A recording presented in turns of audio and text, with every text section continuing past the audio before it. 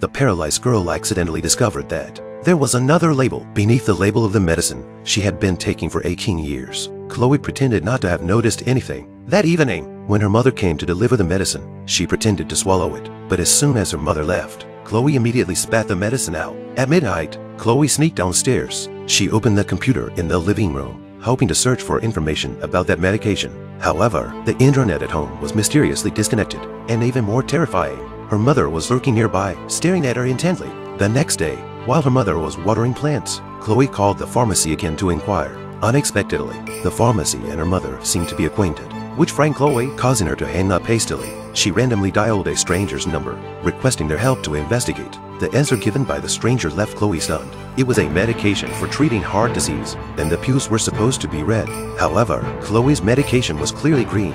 Moreover, besides being paralyzed, she had various illnesses, but not heart disease.